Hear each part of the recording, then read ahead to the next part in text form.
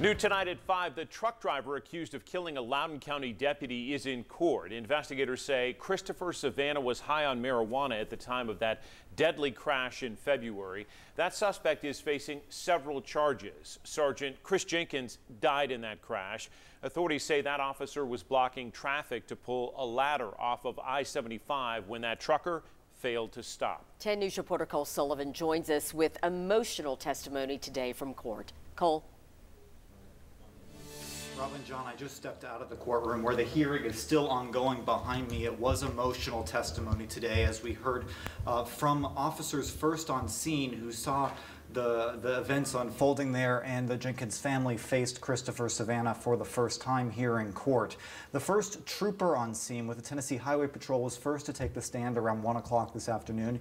He testified about what he saw there on scene and talked about also knowing Christopher Savannah. When he pulled up onto the scene, he says officers from the Loudon County Sheriff's Office were reacting. They were in tears. Some of them were throwing up. He said witnesses to this crash were crying, and he says it was a scene like he hadn't ever worked before. Take a listen.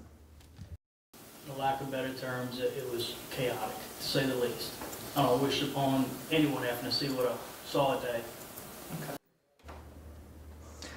Also this afternoon, we heard testimony of the drugs found in the cab of that truck. Also the problems with the rig, including 2 brakes of 10 having issues out of service and a flat tire there as well. There were also, of course, problems, as we've reported before, with Christopher Savannah's commercial driver's license.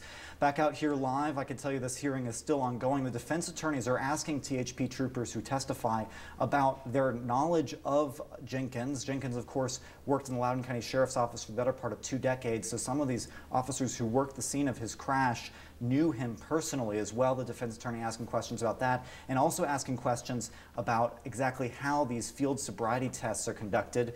We're on what we believe to be the last witness of the day, and then closing arguments for the judge. We'll bring you an update coming up at 6.